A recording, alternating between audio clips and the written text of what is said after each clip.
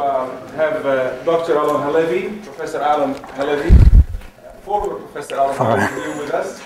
And Alon has done tremendous amount of work and has had very important contributions, not only to the information systems and the web community, but also the databases. And the latest work that he's part of and he's leading at Google, of bringing in huge amounts of web data and bringing it into actual what we consider to be tables or databases, is been having quite a bit of impact.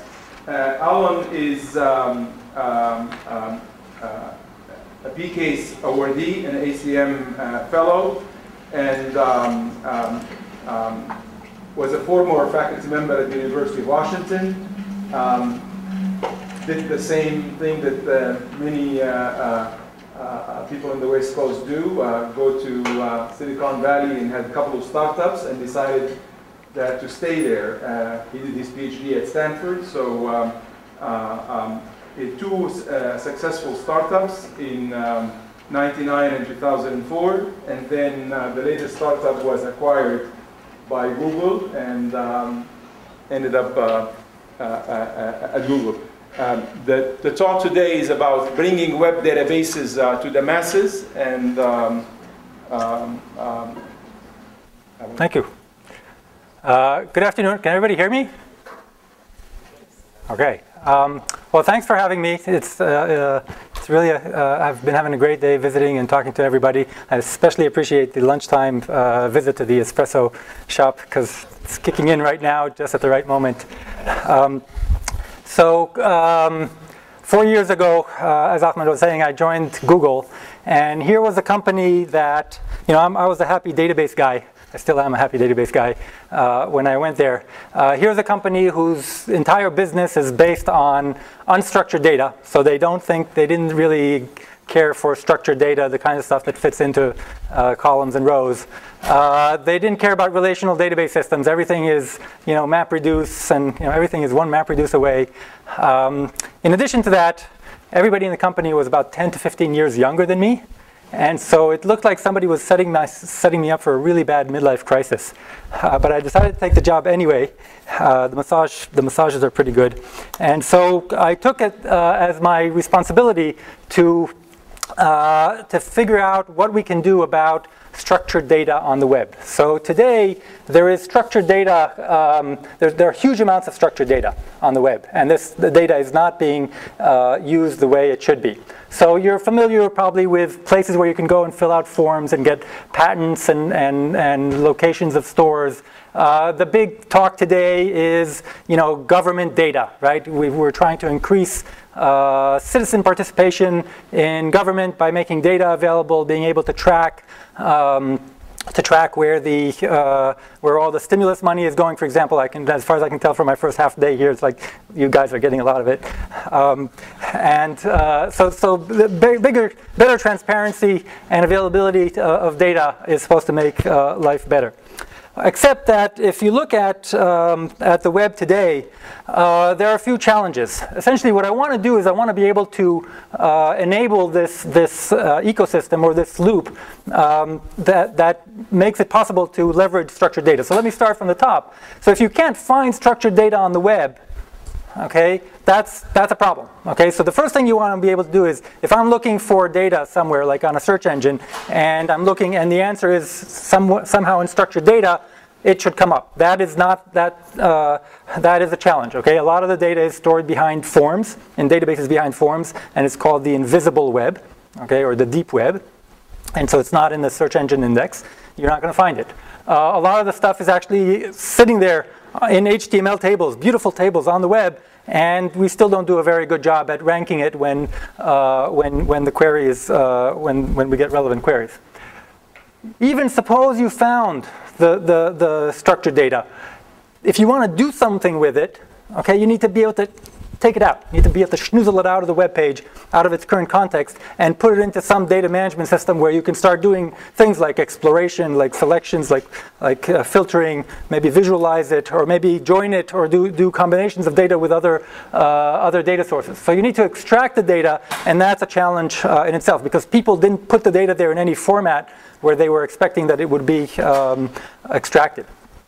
Then you need tools. You need tools to actually do. So suppose you extracted it. You need tools to combine the data, to analyze it, to visualize it. And these are hard. These are usually separate systems, right? They're database systems that are harder to deal with, and certainly not available easily to people, to the typical user on the web.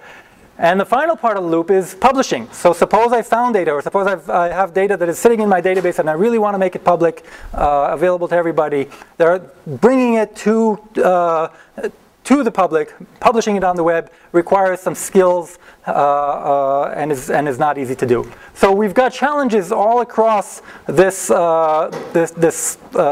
loop. Okay, and what my talk is going to be about today is a few of the projects that we're doing at Google that are trying to address these challenges. Okay, so these are some of the projects that we've done in my group over the last few years, and I make absolutely no claim that we've solved the problem, or I'm not even going to make a claim about how much of the problem we solved. We're just making some first, what I think are interesting steps.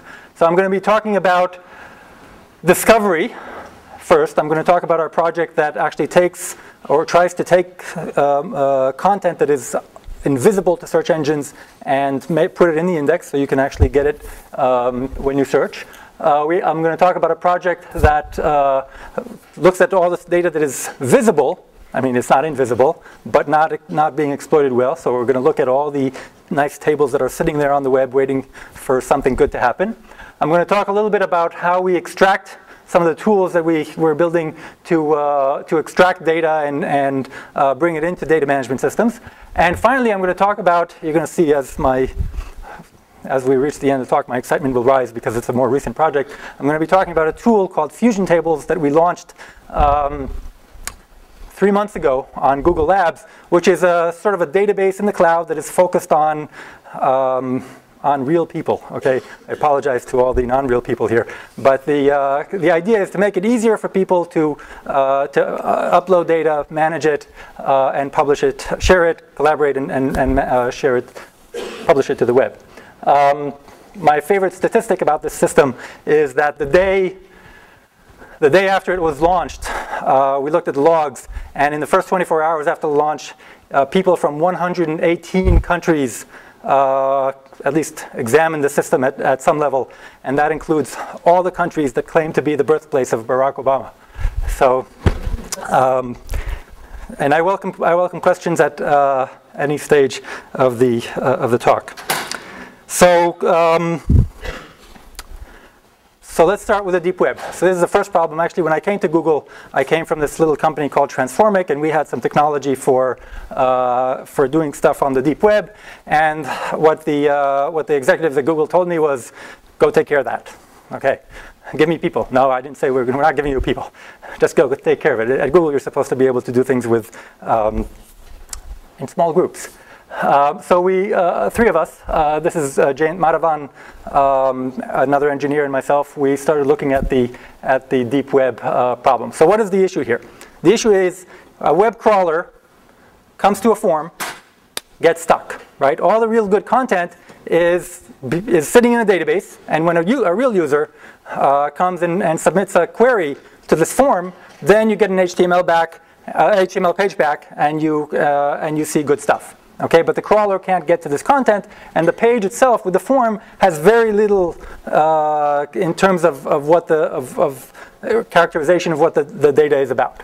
Okay, so the deep web is about all kinds of things. You're looking for used cars, for planes, for radio stations, patents, recipes, stuff like that. So one possible solution, which is what we were doing before we came into Google, is to build a vertical solution for each one of them. So there are thousands of websites that will give you used cars, okay? And what you want is you want one website where you can go and you'll submit a query. You're looking for your Toyota Corolla 2005 in Palo Alto, and it'll find all the relevant newspapers in the area, online newspapers, and all the other websites, and it'll send the query only to the relevant sites and somehow give you all the results back, and you don't have to worry about the fact that it just went to 30 different sites. Okay? Now, like what Kayak does. Like what Kayak does. Okay. In fact, this is I've been a data integration person for way too many years. This is the solution that a data integration person would come. It's called a mediator. This form up here is a mediator. You provide certain mappings between the different individual forms and this form here, and the right things happen. Okay. So this would have been great, and we did this for 6 domains. The problem is, this works for domains that have thousands and thousands of sites for that particular in that particular domain. But the deep web is about all kinds of things. It's about searching for trees in Pennsylvania, Amish quilts, also from Pennsylvania, parking tickets in India, really important, and horses for sale in, not sure where this is. I thought it was China, but it wouldn't be in English then. So the point is, there is a huge, long and heavy tail.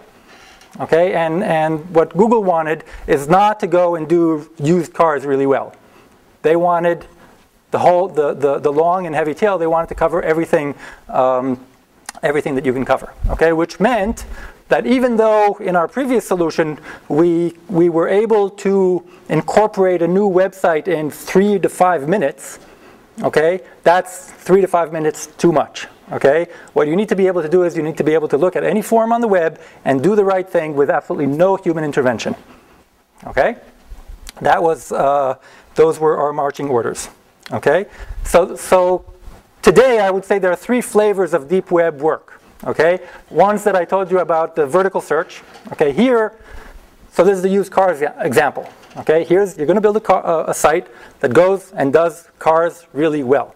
Okay, but if you're going to do cars really well, you better do reviews, and you better be able to do, all kinds of other things that people want to do when they buy cars. So, for example, if you went to Kayak and you got all these different flights from 140 different websites, if you can't buy the ticket, it ain't good. Okay, so you need to have a much broader business story in order to do that. Okay, and that only works in particular domains. So you're not going to make much money out of looking for quilts, Amish quilts, as a vertical. You're just not going to do it. Okay, so that's a vertical search. There are a bunch of domains where it works really well, and there are individual companies that do this. The second kind is search for anything. Okay, so this is what we're trying to do here. We're trying to get users to any kind of content on the web.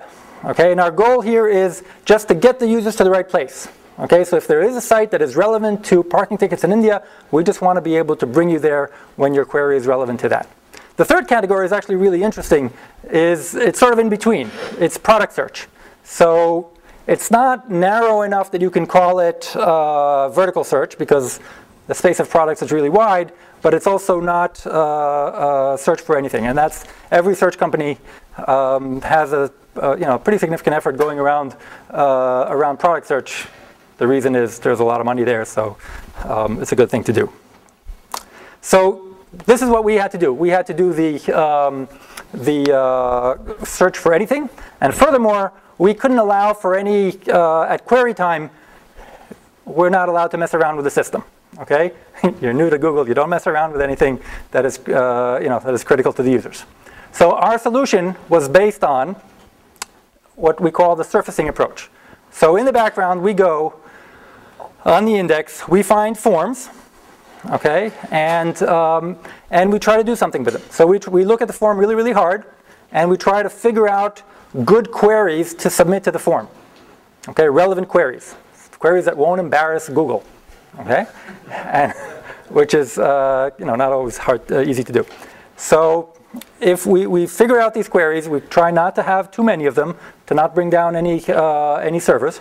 Okay, and we get pages back from these sites. These are HTML pages that look like any other HTML page. We put them in the index, the Google index, and then we get out of the way.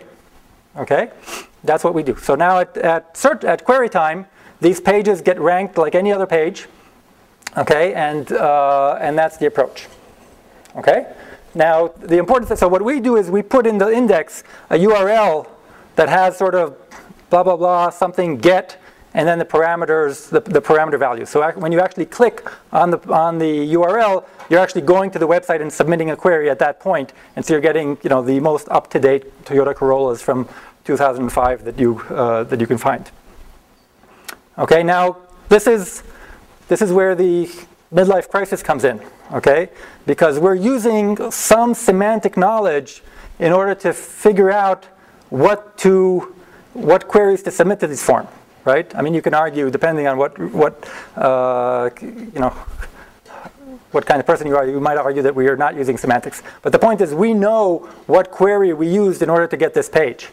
Okay? But once we got the page, we took that page, we threw it into the index, and goodbye semantics. We don't do anything about we don't leverage the semantics in any way during the ranking. Okay? So the advantage of this approach is that it reuses as much as possible the Google infrastructure. We just look at the form, we're sort of sitting on the side, we look at the form, we submit a bunch of queries, we get a bunch of pages, then our system says, okay, here are these URLs. Go crawl these URLs, put these in the, or you select whether they should go into the index or not, and you figure out how to rank these pages when queries come in. Okay? Are you saying that these are pages that wouldn't have been indexed previously? Yes, definitely. So they were purposely ignored? Or? We couldn't find them. So for example, I would find a page which is, find me Toyota Corolla 2005 in Palo Alto. So our system would actually fill the values in the form with relevant values. Oh, okay. And so then I get a page back, and that goes into the index. Okay? Before that, the crawler would just, hey, I'm seeing a form, I can't do anything. I'm just putting the form page. How do you get the query? I'll get to that in a sec. Don't let me get out of here without explaining that. Okay? So, in fact, this is what I'm going to talk about right now. So there are two big challenges in doing this. Okay, the first one is actually figuring out which fields you're going to query. So there are a lot of forms out there that have 10 fields, 20 fields. Okay, even if you knew what are the relevant values in each one of the fields, if you submitted the cross product, you're going to bring down the site, you're going to get a lot of really bad pages, and things are going to look very ugly. So for example, in cars.com, you have only 500,000 actual cars, okay, but the number of queries that you can generate is 250 million. So you need some smarts over there, and that's what I'm going to talk about in a moment. The second problem is predicting the values. So you have two options here. One is you have a field that is a drop-down menu. We're happy. Drop-down menu, I just try all the values. Okay, this is, you don't need to think about that for too long. The problem is when you have text fields that can accept any English word, okay, or sorry, any word in any language. Okay, this is working in 50 languages. So there we actually use a technique that was sort of developed over the years, which is iterative probing. We look at the words on the form, okay, we submit those, and those generate certain pages back. And then we look at the pages that come back, and those tend to have more words. And so you sort of look around, and you find good words to submit to these particular text fields. Okay. The problem of which. So now I have the problem of yeah. Sorry. How do you deal with like forms that like dynamically update as you fill in certain? So a drop-down box might change all your other drop-down boxes. Right. How are you dealing with things like that? So when you submit, so first of all, there are cases where you actually have to do several steps in order to actually get to the content. Like in real estate sites, you have to select the state first, and then the county, and then the neighborhood. We don't deal with those. Okay, we don't deal with those directly. I'll explain a little later how it might be done. Anyway. When the values change, then when you actually apply the action, then the JavaScript already does the right thing, and we get the right thing. Okay, but there are cases there where that we don't handle arbitrary JavaScript right now. Okay. So here there's a cute idea which actually was really key to the success of this project, which is we need to decide which fields we're actually going to give inputs to. Okay. So essentially what we developed is the idea of an informative field. So suppose I have a field like, what is this, job search, where you have different states, okay? If I submit different values of the red box up there, and I look at the pages that come back, the pages are different from each other, okay? That means that that value is somehow discriminating between pages, which probably means that it's an informative, it's a good field to use in order to get good content back. On the other hand, if I look at the other box where it's basically rearranging results or doing transformations that aren't actually affecting the answers, then you're going to get pages that are very, very similar to each other. So a field is informative if, when I submit different values to that field, I'm getting very different pages. Okay, so now you start from fields that are informative, and you try to grow them into field combinations.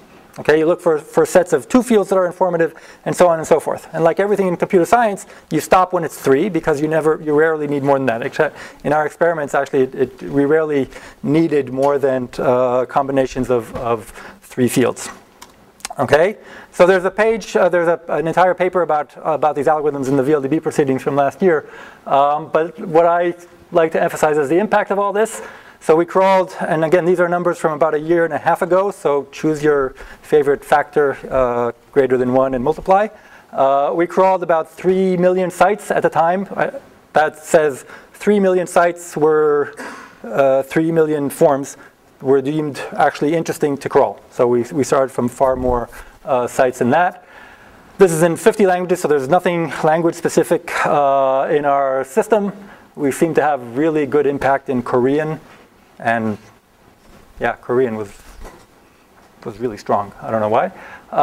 This is my favorite line. 1,000 queries per second on google.com today get in the top 10 results some result from the deep web. Okay, so the pages that we put on the index come up in 1,000 queries per second. Okay, and in terms of the number of forms, so it's not all 17 forms that are generating all this traffic. Every day we serve data from 400,000 forms, and every week we generate we serve data from almost 1 million forms. Okay, so this is really the long and heavy tail. So one of the observations from our experiments was, or our observations for looking at the data is, you don't really need deep web content in order to answer queries about Britney Spears. There's plenty of data out there to satisfy that query. It's the long and heavy tail. It's the stuff that doesn't have a lot of content out there that becomes really useful from the deep web. Any questions about this part? Okay. So again, so I'm going back to the issue of semantics, and now some of what we did can be considered that we're leveraging the semantics. The words that we put in are based on some semantic analysis of the form. But really, we did very, as a database guy, I'm sad. Not too sad, but this works, so I'm not going to complain. But it's not like what I was raised up to be. A semantics guy had too much impact here. So we started looking for places where there is structure, there is semantics, and we can start doing things with them. And actually, I should be a little more careful. There are cases where the semantics do make a difference. So for example, if you see a field that you think is zip code, then it turns out to be very easy to test whether a field is zip code or not. Because if it's zip code and you provide something other than a zip code, it's going to give you junk very quickly. Okay, whereas other fields that take any English word will not give you junk fast enough.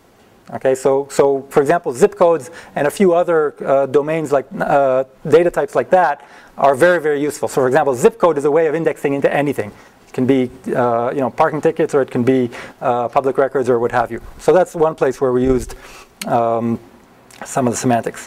But there are places where we have beautiful tables sitting on the web, and the question was what to do with them. So here I'm going to talk, so we're moving a little bit to the right here.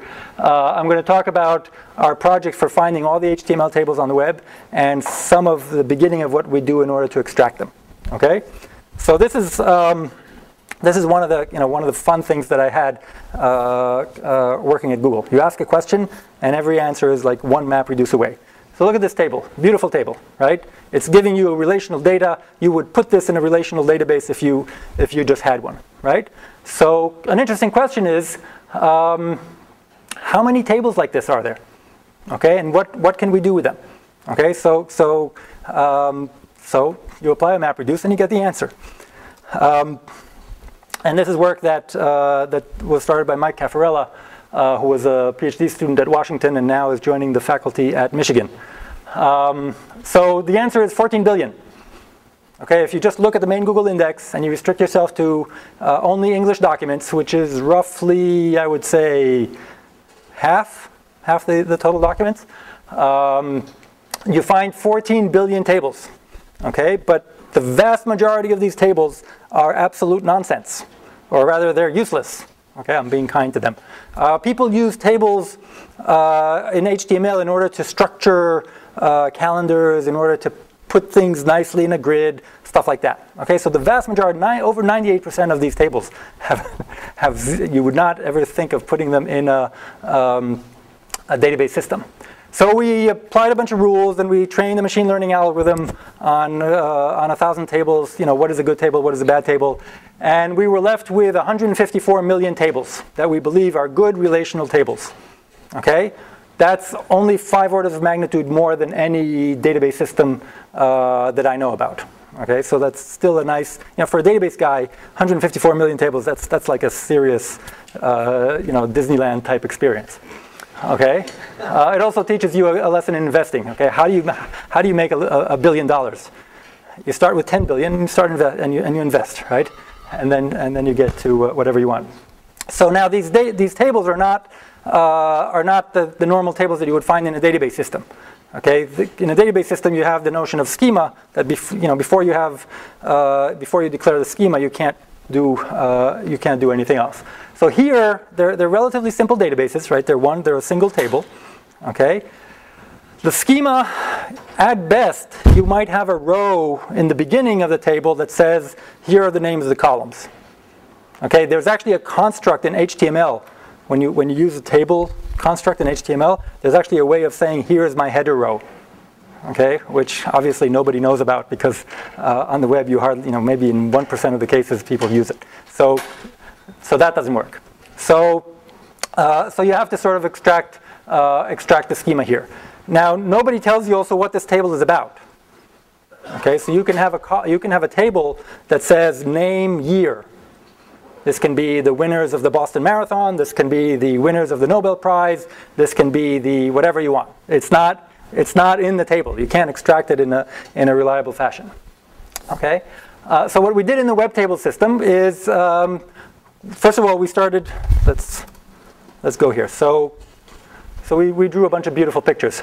So the first thing we did was we started extracting these things.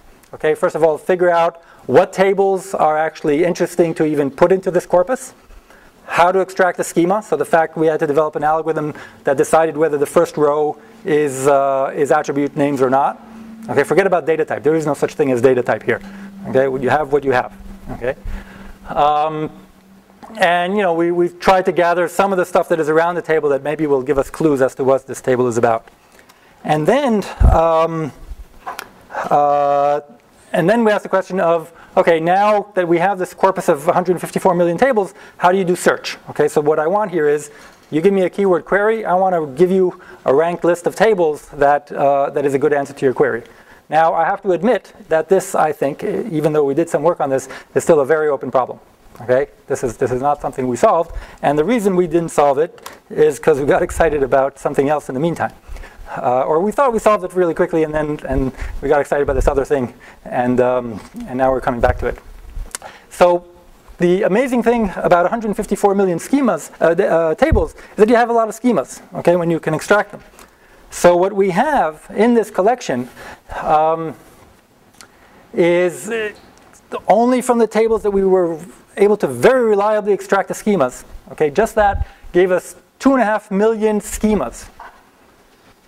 Okay, you have to put this in perspective, right? I mean, in a previous project when I was a faculty member, I worked 3 years in order to get a collection of 60 schemas by torturing undergraduate students for quarter after quarter. And then one of my students was able to do a PhD thesis based on it. 2.6 million schemas just out of, as a present is, yeah? What do you mean exactly by schema here? Just the rows, sorry, the column headers.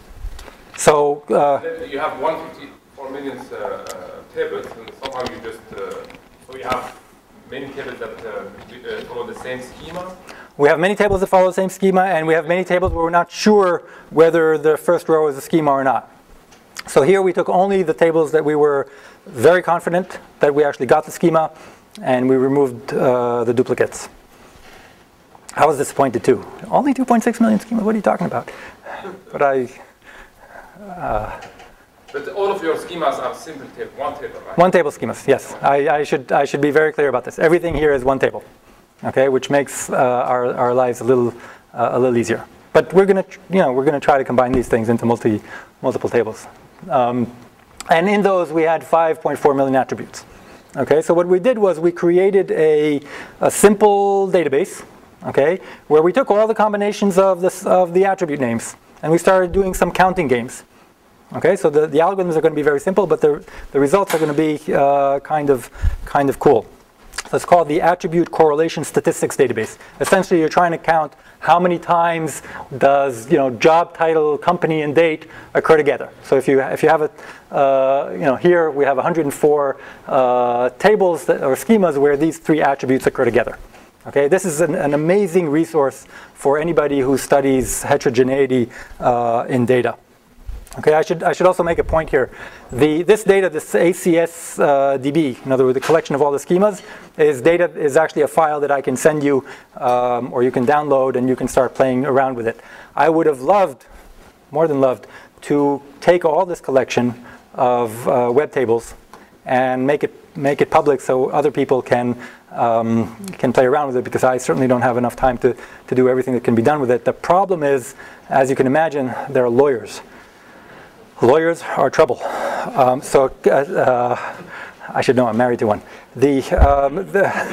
Sorry, we're not recording this, are we? The point here is that it turns out, okay, lawyers can invent all kinds of interesting stories. It turns out that when you sit down to create a table, a relational table, you're actually creating intellectual property.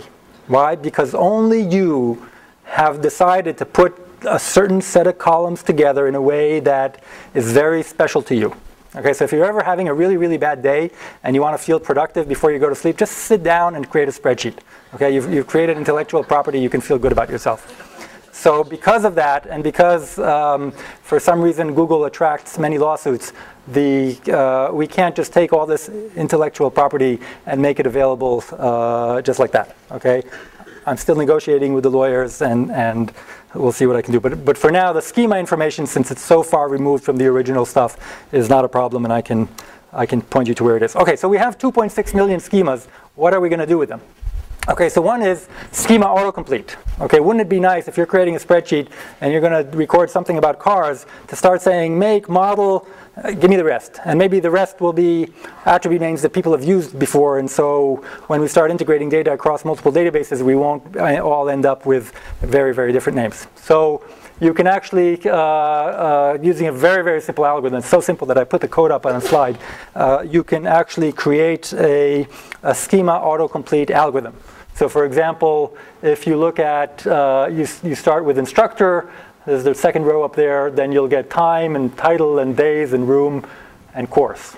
Okay, so these are the tables that include instructor. The fourth row there is a test to see whether you should get an American citizenship or not. It's too late, huh? It's baseball, okay? I see a few people who actually know what I'm talking about. The other Another one of them, another algorithm that you can build with 2.6 million schemas is finding synonyms. So the biggest problem in dealing with multiple databases is that if I create a database and you create a database, we can talk about the same thing. We're going to use different names, okay? And if we don't use different names, that means we cheated. Okay, so this is well known from experiments on unsuspecting undergraduate students. Okay, so the problem is how to find column names that actually mean the same thing, okay, but have different names. And the problem is it's not like, you know, I use a word and you go to a thesaurus and just you decide to use a different word. No, the attribute names are a place where people become very creative and they use all kinds of acronyms and stuff like that. So it's not stuff that you can find in a dictionary. So what we did with this algorithm is, again, a very simple algorithm, is we look for pairs of attribute names, okay, that never occur together. They never occur in the same table together, but they always occur with the same other stuff. Okay? So that means maybe they're the same thing, except people have used different names. So here you can see for yourself. So for example, so the left column is the context. So if you have tables, synonymy in this case also is very context dependent. Okay, because name, the attribute name, can occur anywhere. Okay. So for example, when a table has the word attribute elected, well, candidate is synonymous with name, presiding officer is synonymous with speaker. You can see some of the other examples. Okay, so you're getting this for free just by analyzing a huge amount of structured data here. This was one of our sort of, wow, we can do this with all this data. And again, this is not a complete solution to schema matching. This would be just another way of saying, well, maybe maybe candidate and name is the same thing in this context, but you'd actually look at other aspects of your tables to decide whether they're really synonymous or not. So the point here is, lots of data, in this case, lots of structured data. You can get some pretty interesting things going on.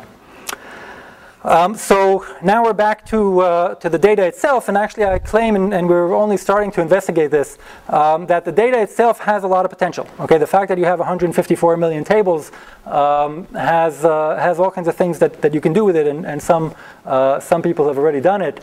One of them I'll talk about in a minute, that work that Hazem did when he was visiting Google about segmenting lists. So you can actually, the fact that people put stuff in cells is going to be a strong hint as to what they mean. Okay, so we did a little bit of extraction because we had to get the tables out of the web pages. But now let me very quickly talk about a project that really focuses on the extraction. So here's a question for you, okay, or not a question, a task, okay. Suppose you wanted to create the list of all VLDB program committee members from the last 10 years, okay? This is a horrendous task, okay? But it's not because the data isn't there. The data is on the web, okay? And if you look for any particular year and say VLDB program committee 2003, bam, you'll find it, okay? The problem is it's on, and now we start with a video, okay? The problem is that if for each year somebody else had the wonderful task of maintaining the website, right? And therefore the data looks different, and there's no rule or there's no algorithm that'll just go and extract this data for you, okay? And furthermore, these people never thought that one day somebody's going to want to create this Uber list, this Uber table, and so there are 150 million tables out there, actually at least twice that much, sitting and waiting for people to do stuff, but the creators of this data didn't think that it would be integrated with other data someday. So how can you provide a tool that would enable you to actually get stuff, to take those tables together and do the right thing? Now, in general, data integration systems focus on the case where you're going to work pretty hard to set up a system because you're going to use that, you're going to submit a bunch of queries to that system very many times. So for example, a customer care agent at AT&T, okay, they're going to integrate, they're going to work hard to make sure that all the 20 databases that are relevant to the customer care agent there's some common interface to them because they're answering thousands of calls every day. But something tells me you don't want to create the table of VLDB PC members 1,000 times a day. So this means that the effort that you need that is going to be required from you needs to be much lower. So there needs to be a system that lets you do stuff with very little effort, even though the end result you might not keep around for a long time. Okay, so it's sort of on-the-fly integration. It's a different trade-off from traditional data integration systems. So what we did was we created a system called Octopus. Okay, this is work again by Mike Caffarella, and one of the big components of it is what Hazem created in his work. That gives you a bunch of operators and an environment to do this. Okay, so what you're actually trying to do here is trying to do several things at the same time. You're trying to find the data on the web. You're trying to extract it from the web page, and then you're trying to put it together. But when you put it together, you have to also fill out the context. Okay, so for example, if I have the list of PC members from 2003, the page itself doesn't have 2003 next to every PC member, right? That would kind of look ridiculous. So you have to get the context. You have to get the fact that this is about 2003 from the page somehow in order to union it with 2004 and 2005. Right, because you actually want that information. So some of the information is implicit in the page. It's not explicit.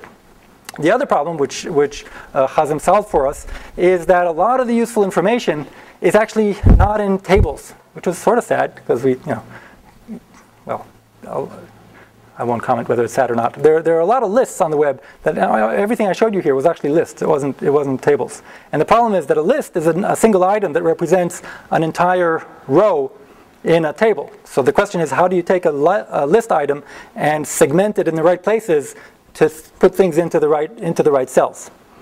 Okay, so one of the observations in Hazem's algorithm is, well, if there is some table on the web that has this particular set of string in a cell that then somebody is telling you that this value, University of California at Berkeley, that is an interesting entity. So maybe, so when you try to segment the list into a table, that could be a good hint as to where to put the splitters. Okay, so here we're using the information from web tables in an interesting way. Okay, so I won't say much more about these projects. Now I'll go to the last part, which is fusion tables. Any questions so far? Okay. So everything we've been doing so far was sort of, I don't know, passive aggressive, right? We were taking data that is already on the web, and we're trying to do something interesting with it. Okay, now we're turning to the other side of this, which is saying, suppose I actually want to manage data. Suppose I have data, it's locked up in my silos, and I want to make it available to people on the web. So this is Fusion Tables that we launched 3 months ago, and you can go to tables.googlelabs.com and play around with it. So the question is, first of all, and actually some of my conversations today, you guys are talking to scientists. So you know exactly what's on this list because scientists have all these problems, right? We talk to scientists too. So first of all, why is it so hard to share data on the web? So first of all, it's hard to do. Setting up a database system is not something that that is particularly fun, especially if you're a normal person. The harder problem is a lack of incentives. Why should I put it up there? Okay, so I'm afraid. First of all, I'm afraid to lose control of my data. I'm afraid that people will interpret it in the wrong way. That won't give me attribution. Okay, but why should I put it? If people aren't going to be able to find it in search, then what's the point, right? If Google pointed you to the data every time it was relevant to your query, great. But that goes back to my big loop, which is you have to make the data discoverable, and you also have to make it sort of pretty.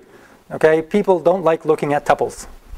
I know this is really sad as database field. We don't like looking at tuples, so you need to look at maps. And then, of course, the other issue is that it's very hard to integrate. It's very hard to share data with people in other organizations. Okay, so you either have to give them the ability to access your own database, or you need to you have to do something else. So we were trying. The goal of Fusion Tables is to build a database system, I'll say, for real users. Okay, we're not focusing on large amounts of data and complicated SQL queries and high throughput transactions. That's, I know people who know this, how to do this better than we. Well, we're focusing on what can we do in order to make data collaboration around data much more happening. Okay, those are the goals. So this is work with Jane Maravan, Hector Gonzalez, Arno Langen, Rebecca Shapley, and myself. We built this over the last, I say we, some people on this list built, others managed, over the last year. I'll let you guess who did what. And so we divide it into, we make sure there are incentives for people to upload their data onto the web. Okay, so it's very easy. Okay, we make it very easy to upload your data. I'll show you in a moment. Attribution is sticky. So if you put your name or whatever you want on your data, we will never lose it, and we will never show that data without the attribution, no matter what happens to the data. Okay, and you can very carefully control who can do what to your data. I'll show you this in a minute. It's easy to share your data with other people or with the world. It's easy to bring together data from multiple tables, even if they belong to different organizations. And one of the cool things that we have is, again, as you've already found out, managing the data is not the end of the game.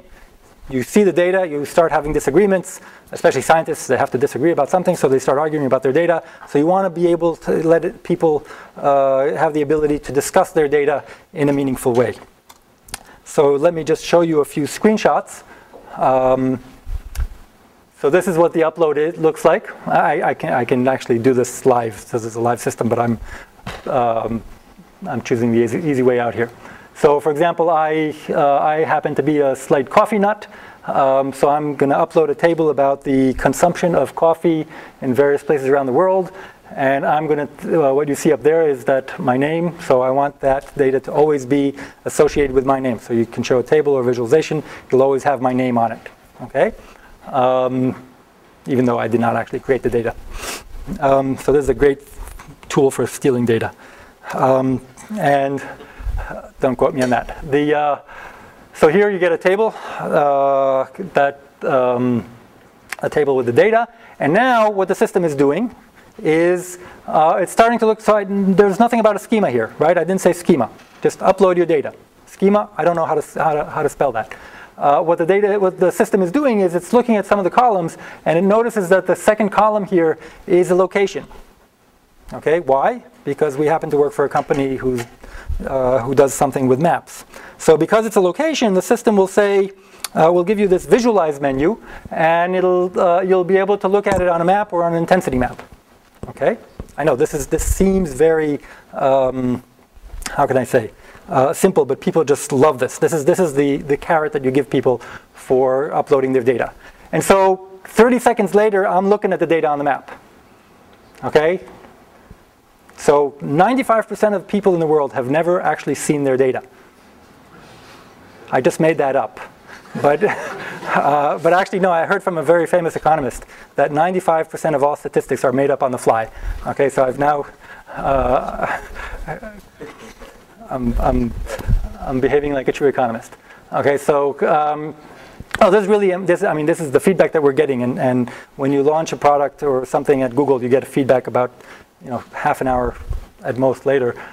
People just love seeing their data. Okay, this gives them a lot of insight. Of course, you can do some filtering and aggregation here, the way you would as a database person. The other nice thing that you can do is this looks beautiful, doesn't it? What you can do is you can take this. You want to put this map somewhere else on the web. So you actually have a blog about coffee, and now you just want to put that map there, just like you put videos. So now we help you spread the goodness to other web properties. Okay, so you just copy and paste this HTML, you put it anywhere you want, and now if you update your data, then that map will be always kept up to date. Okay, sharing. So this is sort of similar to Google Docs for those who are familiar with it. You can define people to be owners, which means they can do anything to the data. They can be viewers, so they can only look at the data, but they can't change it. They can be contributors. This is actually an important one. So a lot of the time, and this was what the sort of the use case that inspired us to do all this, what happens is I have data and you have data. We're talking about the same things, okay, but all we want to do is see the data side by side. Okay, so I'll be very specific about this. So a couple of years ago, Google sent a bunch of us to for a weekend in Costa Rica to talk to a bunch of scientists there. So there's this guy from UPenn, Daniel Jansen, who spends half of his time for the last 30 years, and he's collecting all the species in Costa Rica. Okay, Costa Rica happens to have like 5 or 10% of all the species. I think we're talking about moths. Okay, I don't test me on biology here too much. So he has a whole system there where people go and collect these specimens and annotate them. They put them into a database. So he has his own database. Okay, but then he actually made us do this. We take a leg off the poor thing, which it's not a poor thing anymore because it was frozen overnight. We take the leg and we send it to a lab in Canada, where there they do the genome sequencing of this, and they get what's called a barcode, which is a sequencing of part of the genome, and they add a whole bunch of other columns to this table. Okay, and then they need to go and put these things into PubMed or something like that. So what's happening is you have these rows, and these rows are being expanded with different columns by different organizations. But the only way for them to do that right now is to send files across the wire and have, okay, now go and do this, which means that about, you get immediately 70 different versions of these files sitting around everywhere on the web, and that's not a good situation. So here, they can have all the data in the cloud, and they can just have people adding their own columns as they need to. So this is not rocket science, but this is based on talking to real scientists in the field and taking all the ideas from data integration and saying, what's the simplest possible thing that I can do to actually help these people? Okay, so that's the experiment that we're doing here. We're saying, how can we build a system that is really, really easy to use and doesn't actually use all the cool stuff from computer science that we have, that we as database people or computer scientists love to do. Chris, have a question? I'm just wondering why I see merging their own columns but not add rows. Because no time. We were told to launch on May 1st, and so we said, okay, we're going to do columns. And it turns out people actually want to merge rows, and so there are people possibly working on it even as we speak. Possibly. So yeah, so that actually happens quite a bit.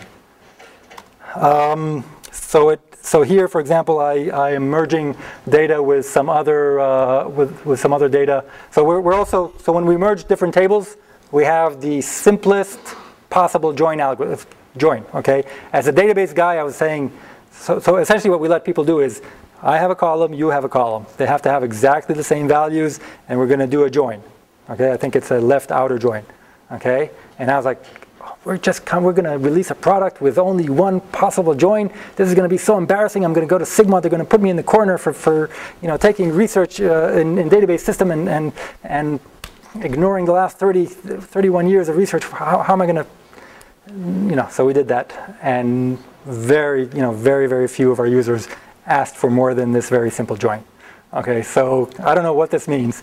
But I'm not losing, and we will expand these capabilities, but I haven't lost any sleep since our launch on that. They did come and say, oh, we want more ways to visualize the data and more this and more that, and oh, by the way, wouldn't it be nice to have an API?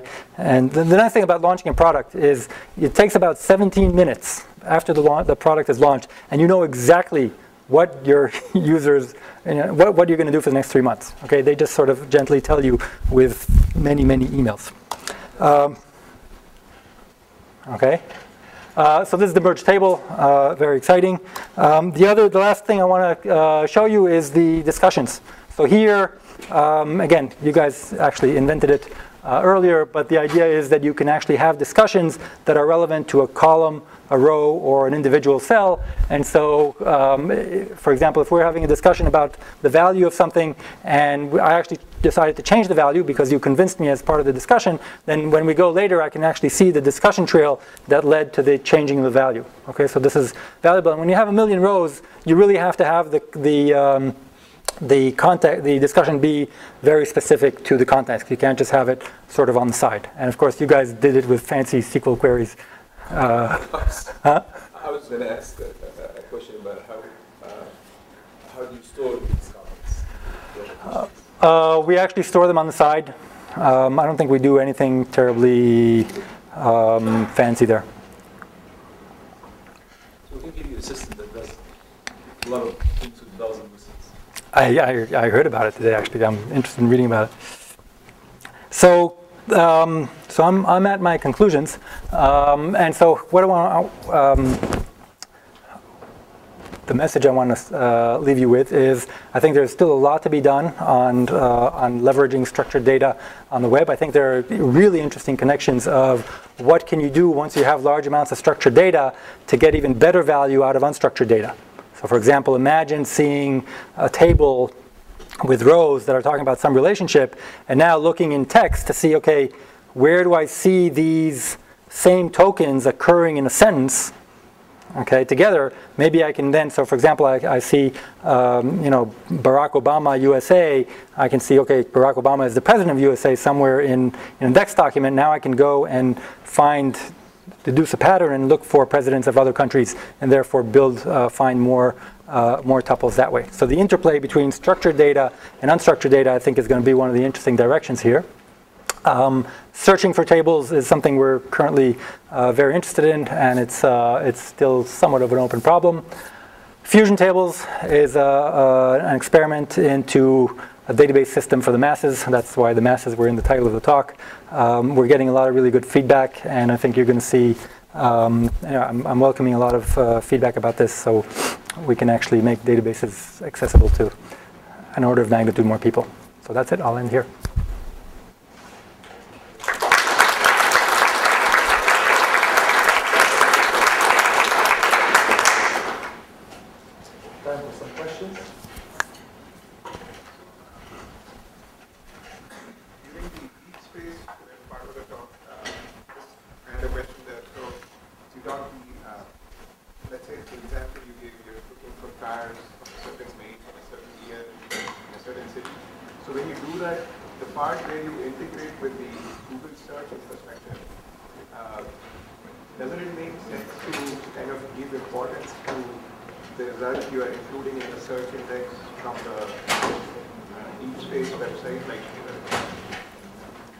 So if we just integrated into the Google search index, should it be given some kind of higher priority or rank? No. Well, so no, it's just another page. So there's no, the quality of pages on the web varies considerably. So I don't think we can make a claim that just because a page came from the deep web, it's in some sense better. So in fact, if you try to convince the search quality people at Google about that, good luck. I was kind of thinking for that particular, for queries for which you're unlikely to find results in the regular page. If you're unlikely to find results for that query, then that page will come up. So the thing is, you're getting it for free. That's one of the beauty of the system. When you really need that page, and there are no other competing pages that are provably better, then it'll come up. So they tend to come up in the right places, and people tend to click on them with the same frequency that they click on other results. That's what we showed. So yeah, no, there's no argument that I can make that says that a page that came from the deep web is better, even with respect to certain queries. Yeah. A lot of the content that might be found when searching the web for tables and stuff might be like dynamic content that isn't really important to keep around. Is there work being done to separate, like let's say, prices of something that might change very frequently from facts that are obviously going to stick for forever? No, and so we don't actually keep the facts around. We keep the page around. So if we surfaced a page about the price of digital cameras, suppose we said, digital cameras, more than some number of pixels. Okay, we're not actually keeping the information about the prices of those cameras in the index for answering. What we're doing is we're keeping the page with the results, but when the user clicks on the link, they're going to see the prices today. So it's sort of just a proxy for determining relevance. And it's very hard to say what facts are going to stay forever and which aren't. Now, when I click on a link, am I actually getting a link to the query results for the query you issue? Yes. The query. As opposed to the page of the form for me to enter my own query. No, you're getting what we're doing for you is we're taking you right to the result answer, the page with the answers. So the URL has the GET requested. Yes. So, which, by the way, I should say we don't do this for post. Yeah. Post is because you can't actually index that, or you need some other solution. The other thing about post is that post is for making state changes. So it's meant not as just an informational mechanism, but it's also for changing your sending an email, right? So we don't do posts at all, and so far I can claim we have not reserved an airline ticket on behalf of anybody without we actually didn't screw anything up yet. But there is a lot of valuable information in post that is not that I'd love to have. So, and actually it turns out that if you take every post site and instead of post just do a get, it'll work in I think half the cases it'll just work. So it's because of the particular software that people are using to develop the sites. Yeah. I think it's related to the other question. If I just type used cars and the first result is cars.com, and then I do used cars Toyota Corolla 2005 in Indiana, does that mean I'll get my first result will be cars.com in Indiana cars, the Toyota Corolla is in cars.com, even though some other site might have more Toyota Corollas in Indiana? So if we crawl the cars.com page, and if we hit on the particular Indiana pages, then there will be pages in the index that have Toyota Corolla and they'll be Indiana somewhere. So that page will be deemed relevant to your query. Now, if there are other pages that are also contain cars in Indiana, then these pages are going to be compared using the usual ranking techniques. So I can't, at that point, that's why we just give it to the ranking folks and they do their thing. But the page, the important point is that the page itself, the homepage of cars.com, doesn't mention Indiana. I mean, with all due respect, it doesn't mention Indiana or California, right? I mean, actually, probably does, but it doesn't mention West Lafayette, which means that if you put that word in, it's just not going to come up. Okay, last question. So I'm just curious, after your midlife crisis at Google, what you would say to all the database students here in terms of where you think database research should be going,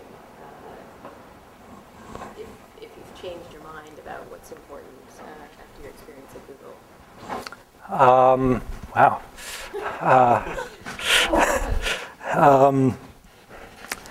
I don't. You have till dinner time to think about it. Answer. You have to dinner with her, so. Well, so I think the answer. So I've never been a traditional database guy. Okay, I've never, and so my answer is always being think out of the box. Think much more generally about data and what people want to do with data, rather than the actual database system. First build systems that enable people to do what they want. Figure out efficiency later, because you can always somehow make it work fast. So a few years ago, and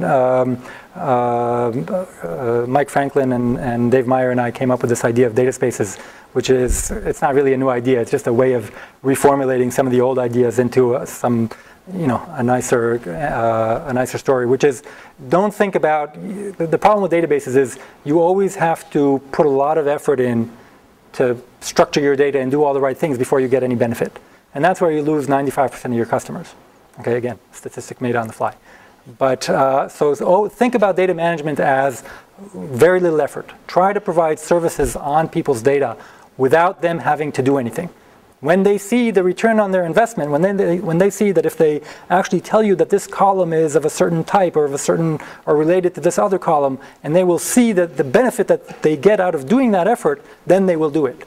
So make it bottom-up sort of pay-as-you-go data management. And I think all the projects that I built at Google, if I didn't have that frame of mind, I would have a really bad midlife crisis.